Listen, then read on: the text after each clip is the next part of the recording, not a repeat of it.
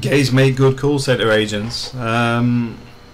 In the Philippines, there's a term called girls, Gurls. Basically, that's your guys that are girls, to put it politely. But they make fantastic call center agents. The reason being is they have that crossover.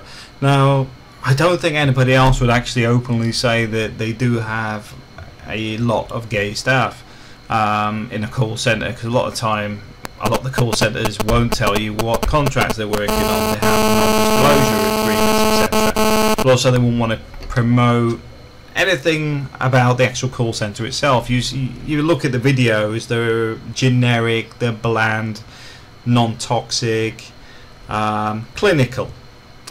But the reality is, I think at one point our staffing level of the gay community is about 1/3, and they work. They're really good, because what I find with the gay community, they're quite quick on their feet, but also they can respond to male and females on the telephone very well, because they sort of sit in the middle.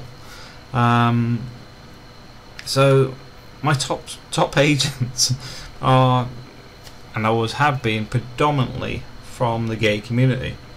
That is those that are girls, and also those that are in males looking for males.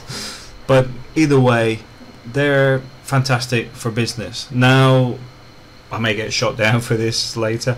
You will find within most businesses in the Philippines, most politicians, etc., will have gay members of staff, and they're predominantly well organized.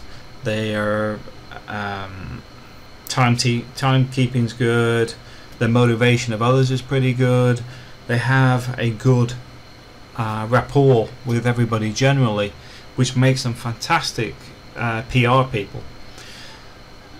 Now, I'm not stereotyping, I'm just saying what I've seen, because quite simply, it's the truth. And I've got no problem with sitting here promoting the fact that the gay community in the Philippines are really good at working. They do have some arguments amongst themselves, which is another story, but work-wise, they're extremely good as sales agents. They're extremely good as PR. You'll find even the churches use a lot of the gay community for the flower arranging and that sort of stuff, because they're good at it. The Synagogue, big festival in Cebu, you'll find they do a lot of the choreographing and things like that, the costumes, all that sort of stuff. But I just thought I'd mention it, because I don't think everybody gives them enough credit. As a community, they do a lot for the Philippines.